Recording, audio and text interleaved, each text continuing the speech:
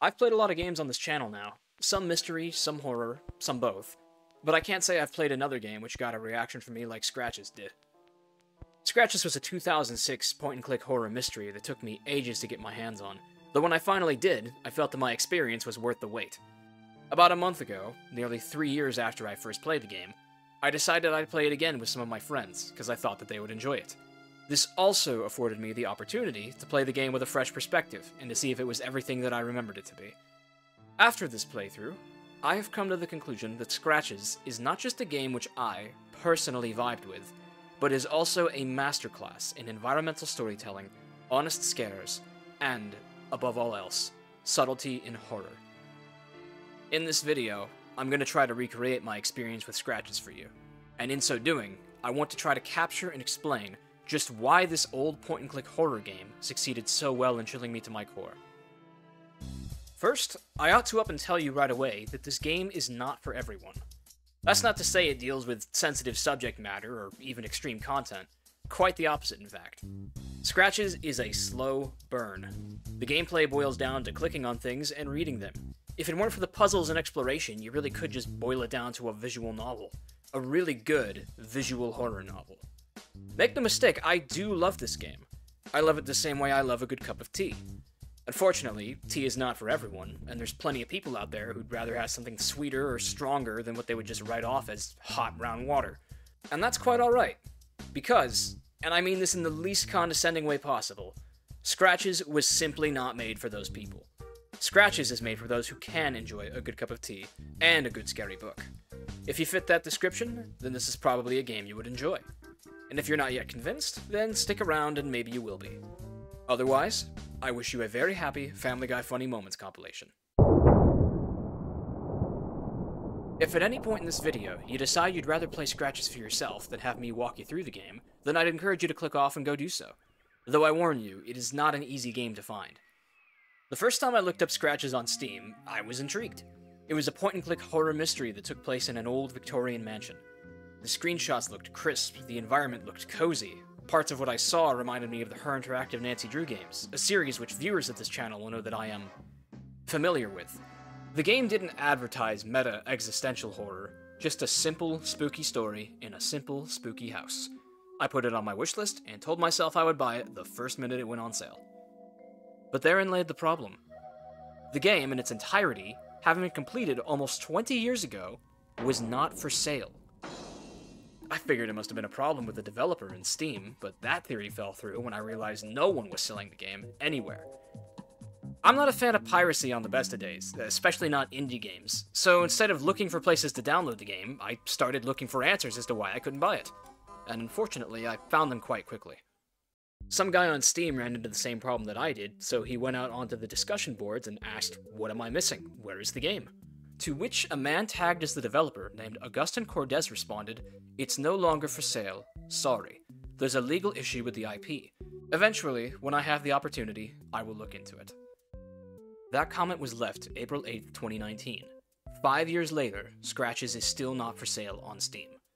After I had played the game in full, I actually got into contact with Mr. Cordes and learned that the legal issue was as simple as it was damning. A company called Got Game Entertainment purchased the game's re-release called Scratches Director's Cut, and then GGE promptly went out of business. Since they went out of business while holding the rights to the game, Scratches got sent to the prison realm of legal red tape. No one could buy the game anymore because there was no one to buy it from. The rights just ceased to exist. Not even Augustin could repossess the game, and he was the man who had just spent 13 years developing it. That's right, 13 years. Clearly, lots of labor and care had been put into its development, only for the game to now be damned into IP hell. I cannot imagine how horrible it would be for something that I worked so hard on to be taken away from me like that. Though it is linear and, at times, frustrating, I wish my friend Scratches were still for sale, if not more easily accessible today. It should not be such a Herculean task to get your hands on this game.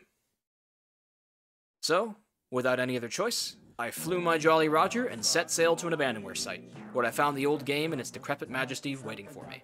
Now is your last warning for spoilers. Do take care. Scratches begins the same way that 70% of all Goosebumps do. You're moving into a new house. Only it's not 2001, you're not 11 years old, and you don't have a golden retriever named Trigger. Instead, the year is 1975, you are renowned horror novelist Michael Arthate, and your career has just springboarded with the successful release of your first book, The Vanishing Town. With the help of our real estate agent friend Jerry, we have just negotiated the purchase of the Blackwood House, an old, isolated Victorian mansion located in the English countryside, which we now plan to turn into a nice, quiet factory of horror stories. Apart from Jerry, and a few more phone contacts, this game has no characters. It is just us and our new home. When we first escape the opening credits, we are immediately introduced to Michael by way of his authory narrations. I arrived at Blackwood Manor one cold Saturday morning amidst a thick veil of fog. The weather did. The whole game is captioned like this. Every little subtitle is crammed with as much precise detail as brevity will allow. This is already a great device of subtlety in the game story, which I believe most players will catch on to pretty quickly. And that is that it is no coincidence that the player character is a novelist. This game is not about finding peace and quiet to finish our next book. This game is our next book. And we're reading it. Living it. One sentence at a time. The game won't confirm it for us until the very end, but the writing is on the wall. Something is going to happen in this house which will inspire us to write our next book. Whatever that might be, chances are it won't be good.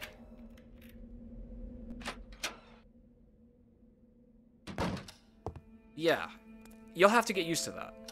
That happens with every door we open, the whole game. After a quick phone call from our pal Jerry, we settle into our bedroom upstairs and offload our luggage.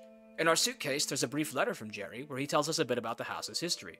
Originally built by architect James Blackwood, intended to house the Blackwood clan when ownership suddenly transferred to a local doctor in 1965, thereafter the house was empty by 1970, and had remained that way until we acquired it. He also mentions a rat problem. I also just want to say that there's a copy of Michael's latest book in the suitcase, which is very descript and even has a back cover that includes a teaser of the story, and some reviews left by critics. One of them likens Michael to H.P. Lovecraft, which is a bit funny because Michael's name is quite literally a play on Lovecraft. Augustin Cortez seems to really enjoy the works of H.P. Lovecraft. That's great, because I do too. Our problems begin when we try to finagle our first light switch of the game. Nothing happens. We give Jerry a ring and tell him that the lights don't work, but Jerry says he's one step ahead of us and that he's already called an electrician who should be arriving any minute to assess the problem. We go outside to the front gates to meet this electrician, and instead find a rather curt letter in the mailbox. Seems he arrived early and quickly grew tired of waiting. He leaves us a written reprimand and suggests that we call Jerry. After telling Jerry that Mr. Electrician was in such a hurry, he suggests that maybe the breaker just tripped and we can fix it ourselves. All we need do is find the power box in the basement. Trouble is, the basement's locked, and it would take some cleverness and cunning to figure out where the key was being kept. So, in search of the key, I began my first thorough exploration of the Blackwood house. This place is equal parts charming and off-putting. Through one door, we'll find a guest bedroom with a glorious canopy bed, and the next door down the hall, you'll find an unfinished bathroom covered in bricks and overturned paint cans. One gets the impression that the house was never actually finished. In this first foray into Blackwood Manor, I found lots of strange things that begged for explanations, such as decades worth of newspapers stacked up in the attic, a spiraling journal entry left by a previous inhabitant, strange anatomical sketches found in a doctor's bag in our bedroom, and this fucking painting. But so far, Scratches is reading at I Spy Haunted House levels of scary. Nothing in Blackwood Manor is so spooky that it's worth writing home or even phoning Jerry about. That begins to change in the gallery. This is the room that is not like the others. One door over from our own bedroom, there is a massive gallery that houses all sorts of African artifacts. The guy who built this house, James Blackwood, was sorta like a weeaboo for all things natively African. He's got shields hanging on the walls, masks in all the display cases, ivory tusks in the cabinet, and all sorts of other knickknacks plucked straight from African civilizations.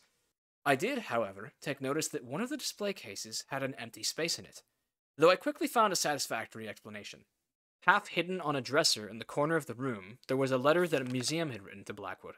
It seemed that before he left the house, he had donated some of his collection to them, and they were grateful for the contribution. Thus, some of his displays were left empty. There was also a brief mention at the bottom of the letter of a specific tribe that Blackwood had been looking into. a foreign word that I'd never heard nor seen before. I tried and failed to pronounce it once, before setting down the letter and putting it out of my mind entirely. After that, I stepped out of the gallery without another thought. I'll tell you straight up that I needed a spoiler to find the key to the basement. Who wouldn't? The clue is a photograph we find in the maid's quarters that shows a key hanging from a hook in the kitchen. Only when we go to that hook, the key isn't there anymore. How is this helpful? Because there's something else in the photo which is now absent too. A small clay pot. A more astute player than I may have recognized this pot as one in the hallway outside the kitchen. Go have a look, and voila! There is the key, sitting at the bottom of the pot. Don't you feel so much better now? Well, not anymore you don't. After an hour of exploring the Blackwood house, the basement felt like the first room that was actually out to get me. It did not possess that eerie but inviting charm that the rest of the house had. Cold stone floors, a great big furnace, and one of the most shrill and uncomfortable soundtracks I've ever had to listen to. Listen to it. It's climbing. Becoming more intense. Of course, nothing's gonna happen when it reaches its climax, right? There was a huge furnace covering most of the east wall. I didn't understand why, but I began to feel terribly uneasy. It had a menacing look to it. There's a water release and a drain on the ground, and the only light coming into the cellar is through these tiny, jail bar windows, and how is that horrible music still climbing? There's the fuse box, right on the wall on the way down the stairs. Open it up. Is the fuse intact? Is there a reset switch? Is something wrong? Anything? Check them both. There's no sign that the fuse went or that anything happened to upset the electricity of the house. So why is it that none of the lights are working? Will this music ever stop?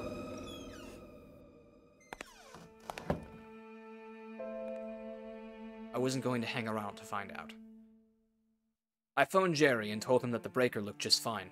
He was flabbergasted and questioned where I got my degree in electroeconomics, so we argued for a moment about the situation, until we both came to an agreement that candles would have to do for the first night. Michael wasn't very thrilled about this idea.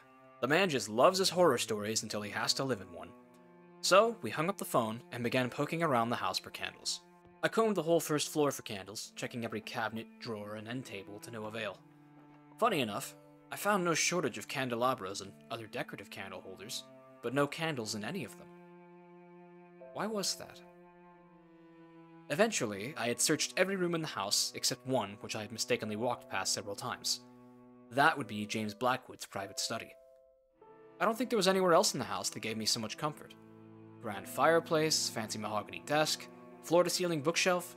The developer even tagged some of the books in the bookshelf with hitboxes that allowed Michael to identify them as books that he had read, many of them being H.P. Lovecraft books. For the first time, I actually felt a little jealous of Michael's situation. I could see myself puttering away in this study for hours, pretending to work on my writing while watching flames crackle from the comfort of an easy chair. Making myself at home and pretending to still look for candles, I found a journal on the impressive desk of Mr. Blackwood himself. I opened it up, leafed through it, and then groaned when I realized it was 8 pages, maybe longer. I spam-clicked through the last page to close the book, and then I saw Michael's remark. I was breathless after finishing the book.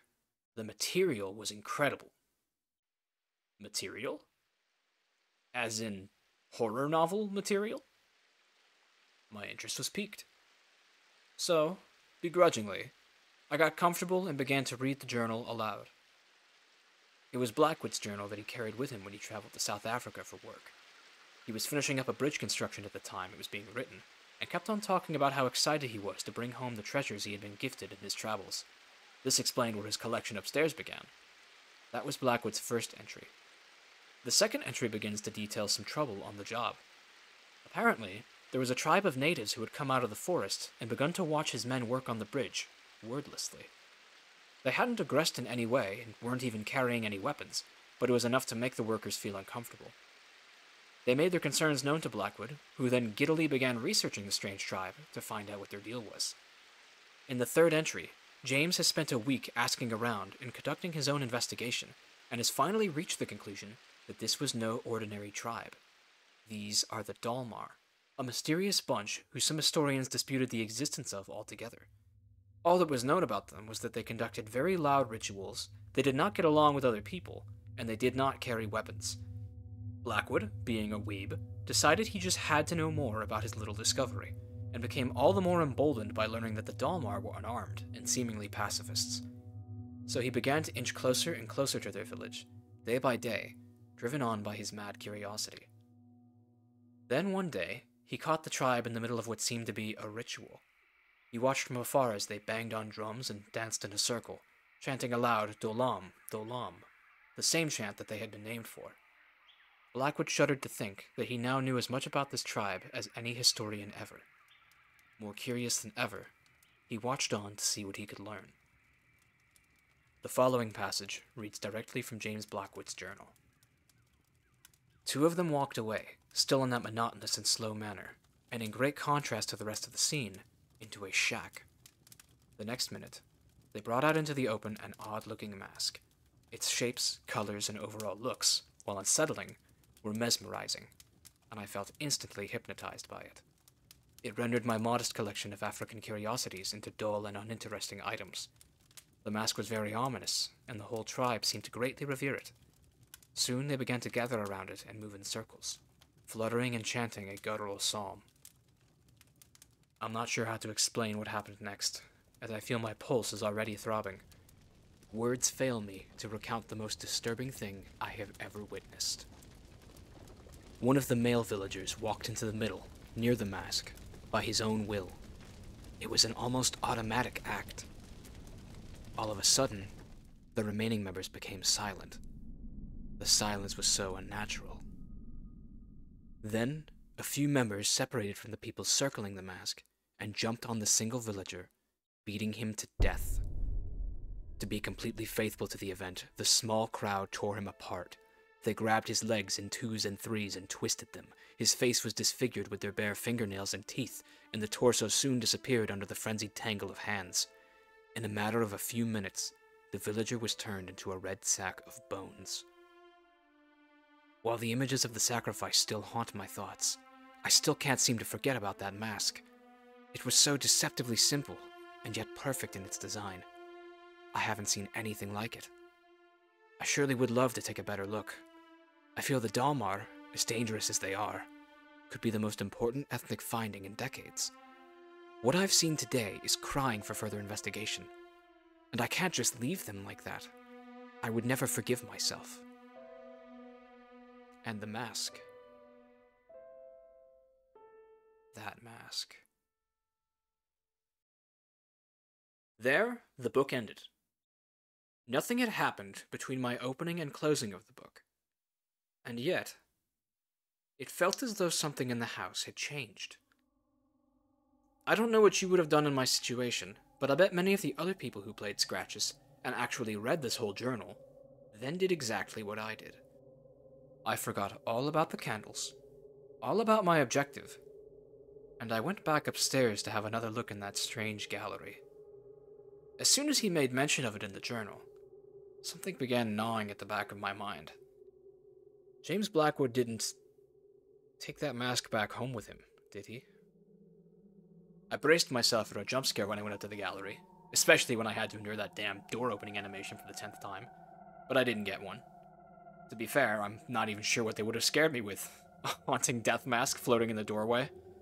Once inside, those drums came back to me, and I had a good, careful look around the room. Where is it, I wondered. There were plenty of masks in the room, some on the walls, some in the cases. Sure, they were freaky, but none were so... how did Blackwood put it? Mesmerizing? After rubbing my face against the wall for long enough, I began to suspect that I might be overreacting. Michael's nonchalance had all but confirmed it. He's a very talkative protagonist, always spouting off little observations left and right, but he didn't have a thing to say about the book, the gallery, or my fears about a mask. After my thorough search, I had conclusively found nothing which I hadn't seen before. Certainly no evidence that any of these artifacts were once used in some kind of ritualized bloodletting. So why, then, did finding nothing somehow make me feel worse?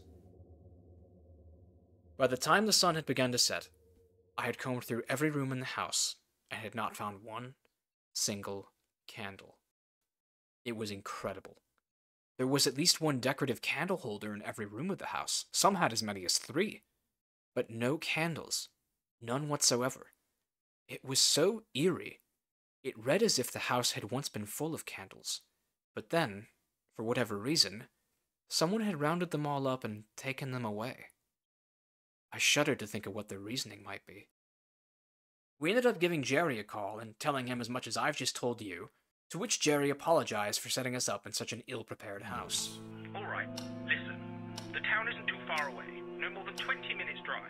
If you can't find some candles there, I'll eat my hat. You'll eat your whole closet. So, Michael locked up the house, opened the gate, started his car, and then he left the lights on. This actual horror author just left the lights on in his car and ran down the battery. He is actually living one of his own cliches. Now we're stuck here, and the sun's almost gone down. We crawl back into the house and made one last phone call to Jerry to fill him in on just how shit the situation is. Jerry is a can-do guy, though, and he assures us that it'll be alright. Tomorrow, he'll drive up here himself, we'll meet with the electrician, get a bite to eat, and then enjoy the afternoon sipping cold beers out back in the garden. On that reassuring note, we hang up on Jerry and head upstairs to our room for the night. We crawl into bed, where we will hopefully dream of cold speckled hens and warm rays of sunshine in the garden tomorrow.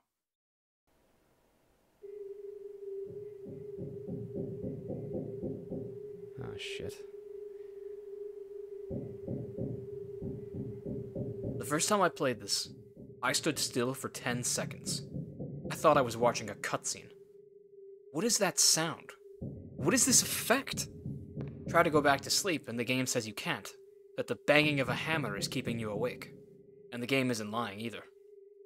Someone, somewhere, is hammering away. Common sense told me that this was a nightmare, but knowing so didn't make it any easier to investigate.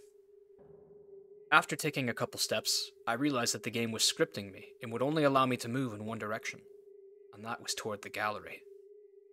Entering the gallery here is a moment that I clearly remember this game for. It's almost like an anti-jump scare, a scare that gets you when you're ready to see it, instead of suddenly thrusting itself before you. This game is good at those.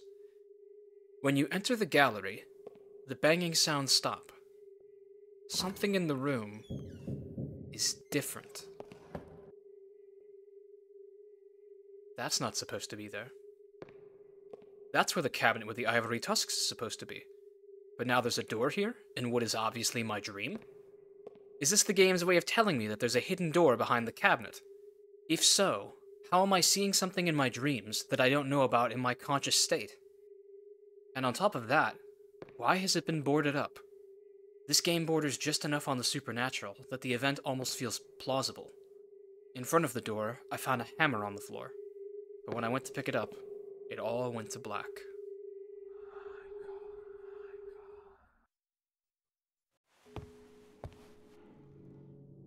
Now we're awake for real, but the noises haven't stopped. Muffled in the distance is the game's titular scratching.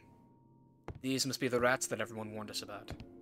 You get up from your seat and inch toward the fireplace, where the noises seem to become louder. Somewhat unintuitively, the game expects you to use your stethoscope on the cold brick to listen closer. They're coming from below. The music begins to develop as you go down the stairs. This isn't the drone of the nightmare. It's more like Herobrine music, and I hate it extra. The scratches persist as you go downstairs to the living room fireplace, which is of course connected via chimney to your own, and they become much, much louder this time when you have a listen with the stethoscope. There's no doubt about it. The scratches are coming from the basement. I hadn't much liked the basement in broad daylight, but now, in the dead of night, I was considering saving and quitting. Whatever was down there sounded way too big to be a rat.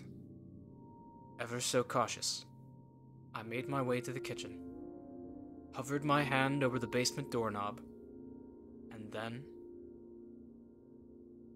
Michael came to his senses. I thought about investigating, but then I realized the basement would be pitch black at this time.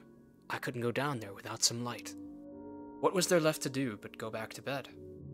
Even now, the harsh scratches had begun to soften and disappear into the rest of the still night. I was grateful.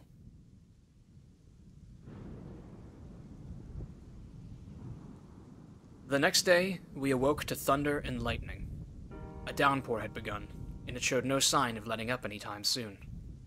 Michael decided pretty quickly that the plans made the previous day, the electrician, the garden, the beers, those had all been dashed. No one would be able to make it up here in this weather. Once again, we would be alone in the house. Jerry confirmed as much when we called him, saying the roads had been washed out.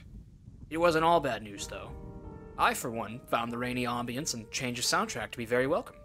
I felt more acquainted with the house now. Now that my good chum Jerry had been caught up to speed, it was time to indulge my investigative impulse. I went back upstairs to take another good look at that cabinet in the gallery. By day 2, this gallery has had more character development than Ray Palpatine had in 3 movies. Even the music has had a unique change. Now it is a somber but interrogative piano piece that sounds strangely incomplete, as if some notes are missing from the song by design.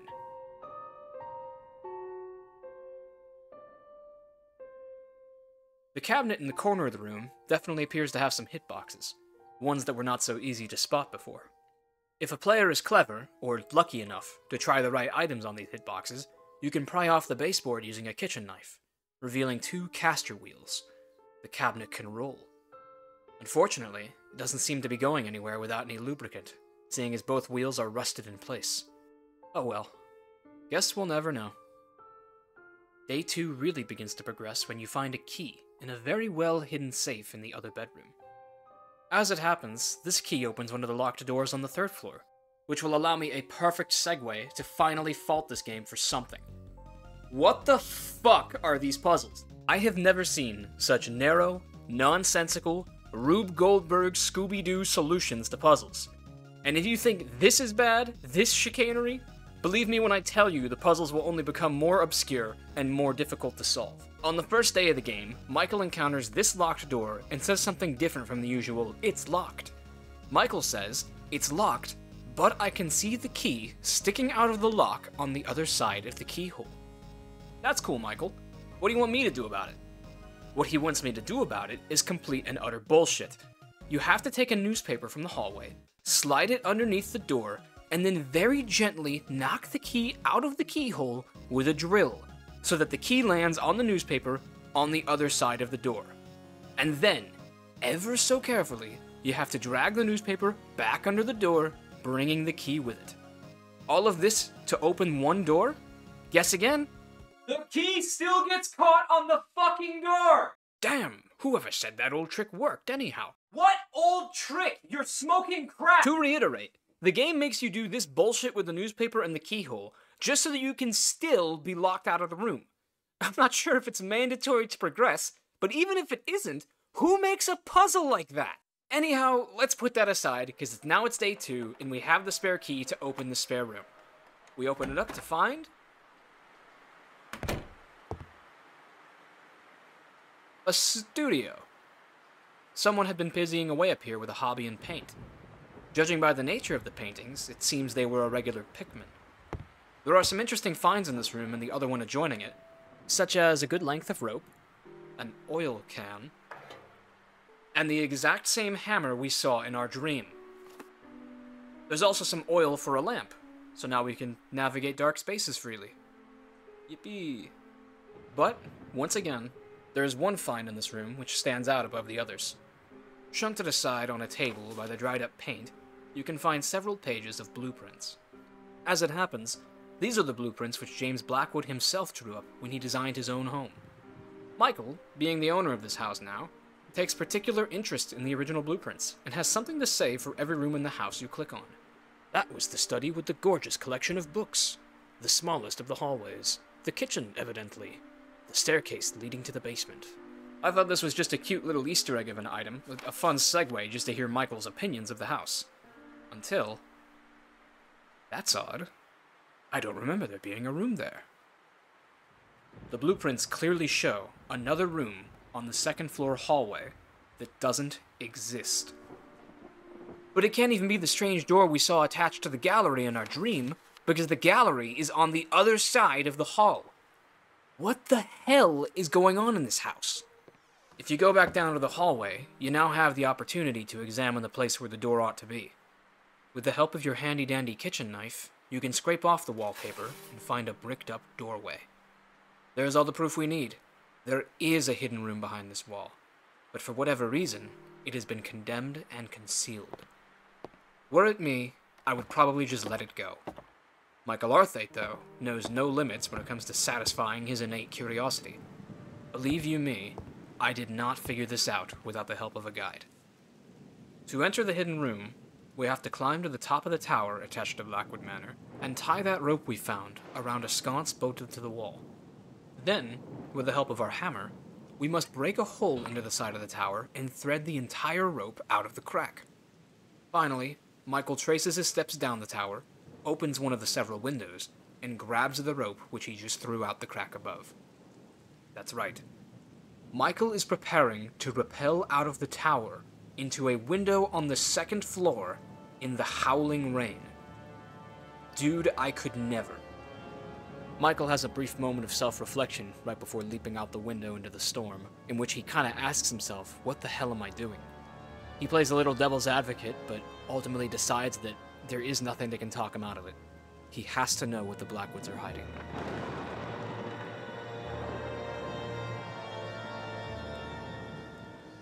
I remember very clearly getting hit with spine chills when I first arrived in this room, quickly understanding that this was a place I was never supposed to know about. Tell me, as you watch this, what gives it away first? The furniture or the soundtrack?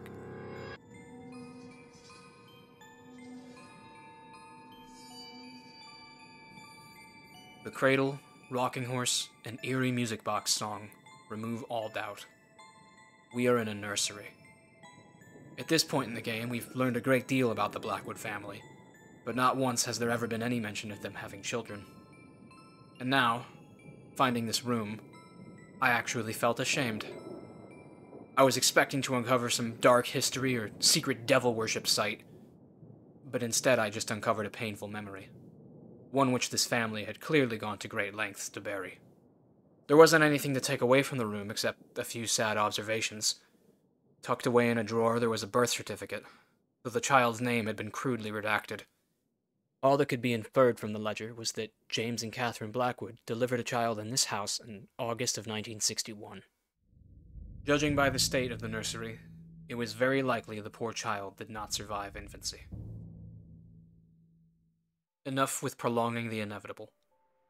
It's time to return to the gallery. I oil the left wheel, then the right wheel, and then with 2 hands, I pulled the cabinet right out from the wall. There it was, the door I had seen in my dreams, boarded up and hiding. The hammer made quick work of the boards, and with a little leverage the thing was unhindered, ready to be opened. I had a pretty good idea by this point of what I was going to find in here. The room was impenetrably dark, total blackness. For the first time, I was given license to use my lantern and strike one of the few matches Michael had brought with him. We lit the lantern, held it up, and...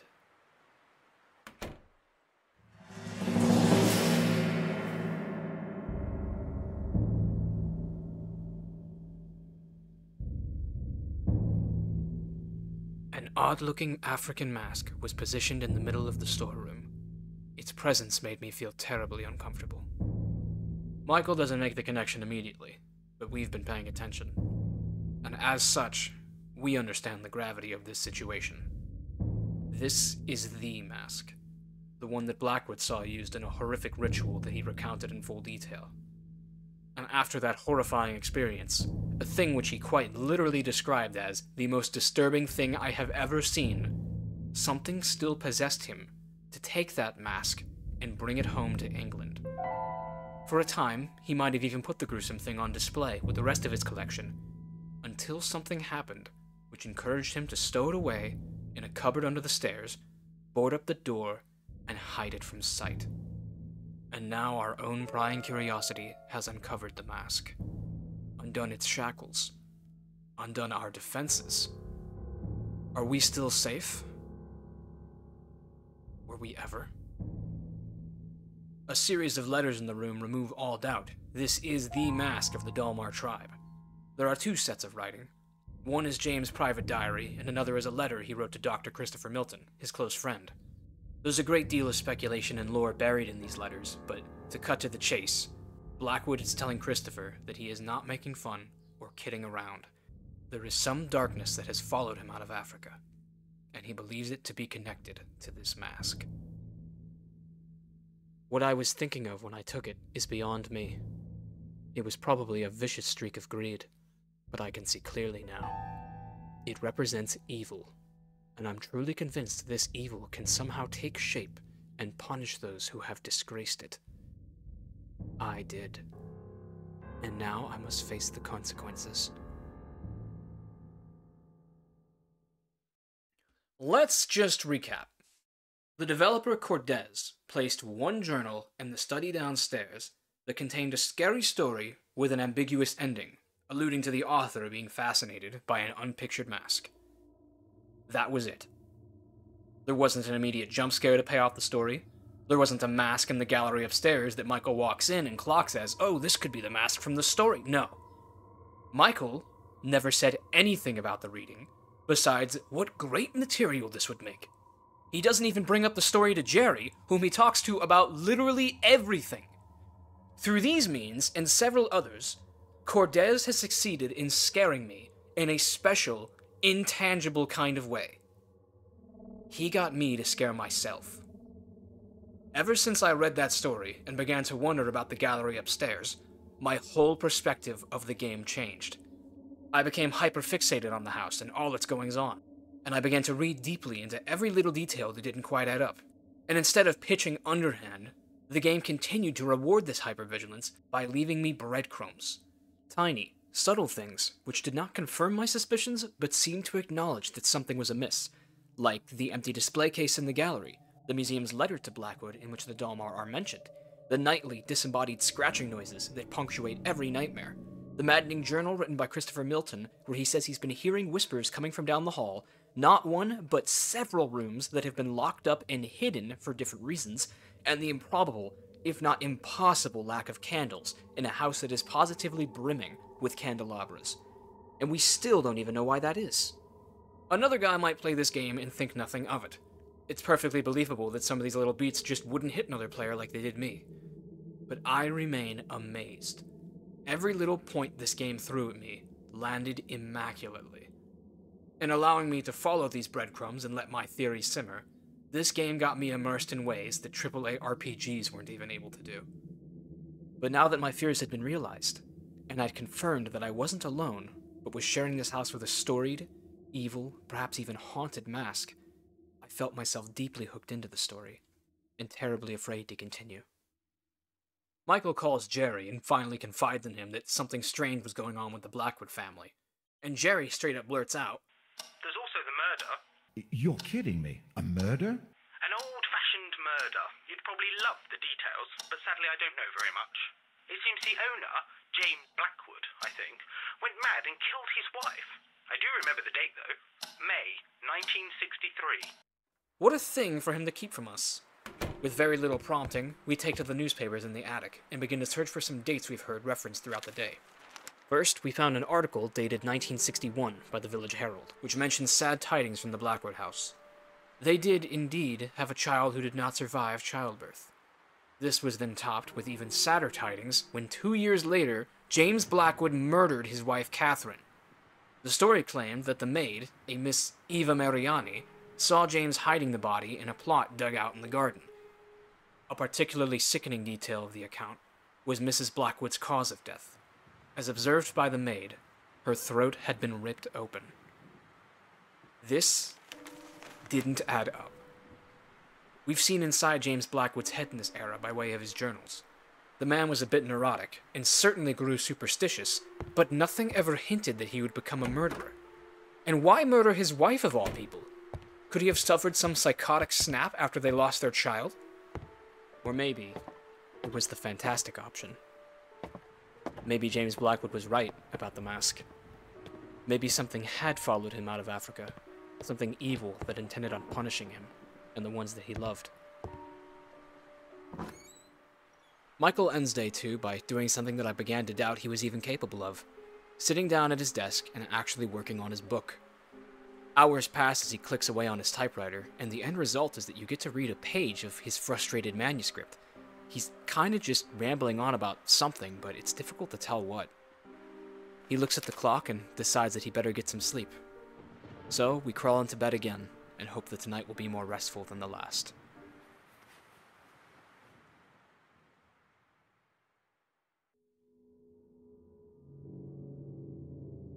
Something didn't feel right. There's no banging hammer, no scratching in the chimney, just eerie silence and a dash of Herobrine music. Something didn't feel right is the only thing Michael has to say, but it was all the prompt that I needed. Alright. I'm just gonna hold my breath real quick. Let's go have a look in the gallery. I really don't want any business in here. Anything spooky and nefarious going on in the little mask room? Oh shit! No, no, no, no, no, no, no, no, it's gone. The mask is gone. The mask is gone. It's not here. Ah!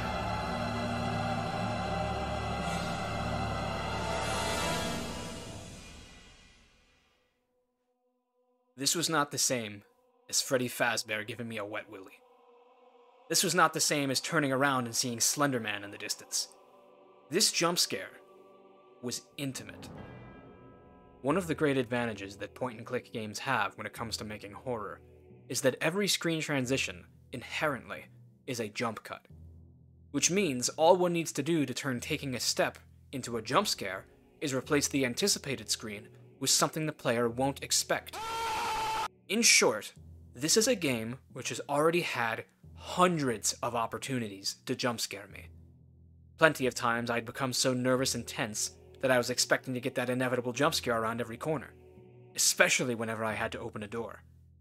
But instead, Scratches was patient. It deceived me yet again. It passed up so many opportunities to make me jump that I began to wonder if it had the nerve to jump scare me in the first place. And now, a little past the halfway point of the game, it had finally cashed in. It waited for me to let my guard down, and then it got me. And it didn't just get me. I don't care if it sounds silly, but that shit made my hair stand on end. Booga, booga, booga! I was genuinely, for a moment, terrified, because Augustin Cortez had succeeded in putting me in this house, putting me in this dream, and teaching me to be afraid of a seemingly inanimate object. I will always view this moment as not just one of the only jump scares that did not make me feel like an exploited idiot for flinching, but also as the best jump scare in any game I have ever played. I bolted up in my bed. Of course it was a nightmare. I half suspected it to begin with, but that didn't make the reveal any less scary. But now, we have a new problem. One which the game has promised me is not a dream. It's the dead of night, and the scratching noise is back. It's coming from the fireplace, which feeds down into the chimney, which feeds all the way to the furnace in the basement.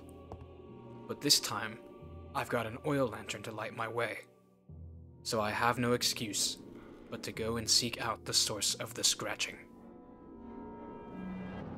And now, I will exercise some restraint and end the video here. Scratches is a little past halfway over at this point, maybe just halfway if you include the bonus chapter, and I see no need to spoil the game any further. Make no mistake, Scratches has not yet peaked. It still has several tricks up its sleeve, which I can't just divulge to you in such an unceremonious way. Hell, you haven't even seen the crypt, chapel, or greenhouse yet. I simply enjoy this game too much to betray all the good times it trusted me with. It's a sad thing that this game is so buried in obscurity by means that are unfair, but I am pleased to report that I do have an up note to end this video on. And that would be that Augustin Cortez has been developing a new game titled Asylum, which he has described as a spiritual successor to Scratches. The game hasn't released yet, but judging from its Steam page, it looks like it's getting ready to drop soon. There's several trailers, a slew of promising screenshots, and under inspirations for the game, Cordes has cited the works of H.P. Lovecraft, weird Euro horror films, and Hammer films as great influences. I can't speak to weird Euro horror, but these two things are like my literal favorite things ever. H.P. Lovecraft always gets my attention, but citing Hammer films too as an inspiration for the same project, that's just going to be the perfect game to me. It means a lot to me that you made it to the end, and I'd like to hear your thoughts on my appraisal of this diamond in the rough. Do Scratches seem to you like as good of a game as I've made it out to be? Or am I just terribly partial to it after the unexpectedly immersive experience it provided me with? Bonus points if you've played the game yourself. I've left you all a link in the description to the Steam page for Asylum, as well as Augustin's Discord server in case either of those interest you. And if you'd like to know how the rest of Scratches plays out, but can't see yourself playing the game, though I would highly recommend it, I have also left a slew of links to other YouTubers' walkthroughs of the game. These could help satisfy your own curiosity. Yes, one of them is my own. You have all indulged my hyperfixation on this game to the fullest extent, and I thank you all for your time. Be well, stay warm, and vote for Holt.